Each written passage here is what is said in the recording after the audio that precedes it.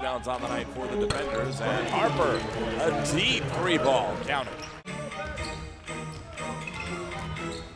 Under 4 minutes to play. Gomes, top of the key, three, bottom. Christina.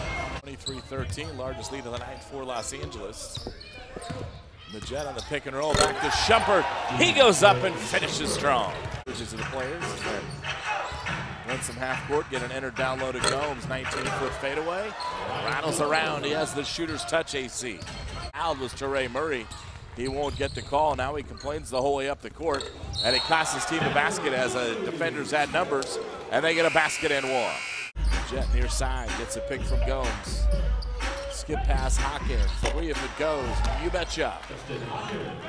Drops it in, and the defender lead is 9. Magette, nice lead for Harper. Free ball, you betcha.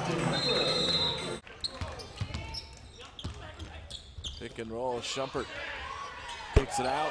Long three, Justin Harper.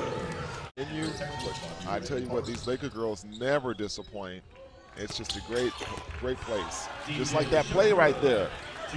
Nice look down low, kicks it out top. Harper moves it back for Magette. Nice look down low to Gomes.